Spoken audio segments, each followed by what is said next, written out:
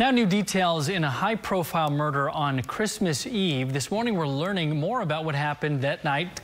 Carolee Taylor lost her life. Channel 2's Taisha Walker joins us now live with that story. Taisha? Yeah, court records shedding a light on some of those details that happened at a West Harris County home on Christmas Eve. Witnesses even telling investigators that the suspect allegedly hinted about death that day.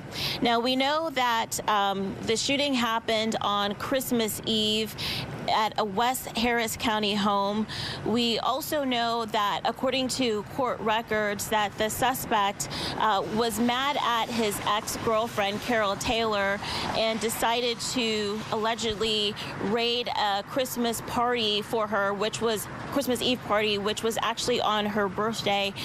He allegedly walked up to the he walked up to the victim's uncle and threatened him with 2 handguns, made his way inside of the party, asked Carolee Taylor to come outside of the party, and that's when he allegedly shot her 5 times.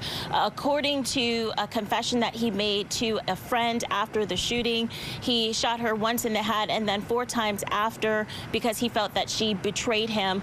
He then got into a shootout yesterday with Harris County deputies. They found him after multiple leads at Herman Park here in the Houston area, and they say that he tried to reach toward an item in his bag and allegedly told them to shoot him, and that is when a deputy began to shoot the suspect, and he did die at a hospital. That's the latest information that we have this morning.